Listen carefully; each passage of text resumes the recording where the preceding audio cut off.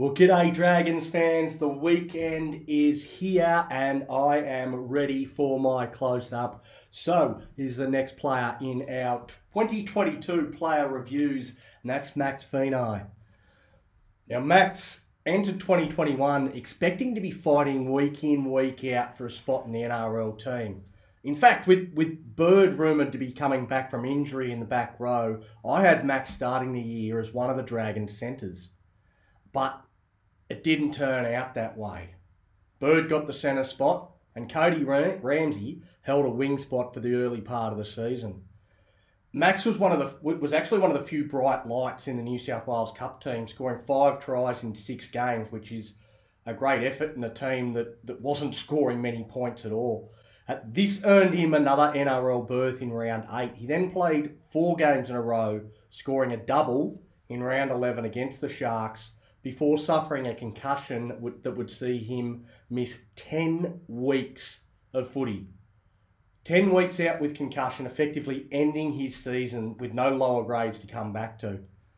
The question for Max in 2022 is, how badly do you want this? He's got the talent to be a regular in the NRL team, and if he wants it badly enough, he could earn himself a centre spot at some stage ahead of Moses Sully.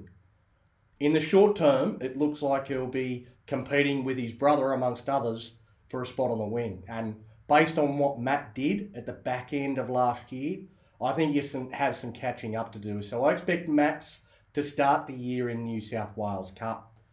The other concern is that concussion. Out for 10 weeks with concussion. Once you've had one, we've seen with other sports, with guys like Will Pukowski, and certainly we've seen it in the NRL with guys like Boyd Cordner. Once you've had a concussion, particularly a long-term concussion, you seem to be more susceptible to head knocks throughout the rest of your career. And given that he is so young, if he gets another head knock in 2022 and again misses a lengthy period of footy because of it, I don't know whether he's got much longevity in the sport of rugby league. I hope that that's not the case, and I hope he can fulfil his potential because he has plenty of it. That's Max Feagai. That's our thoughts on where we see Max going in 2022. Tomorrow we'll move on to Pawasa Farmasili, another bloke that we probably didn't get to see enough of in 2021. Will we see more of him in 2022? Make sure you jump into the comments. Let us know if you think Max is going to play a different role to the way we see it. And also make sure you follow us on Facebook, on YouTube, on Instagram and on Twitter. Until tomorrow, see you then.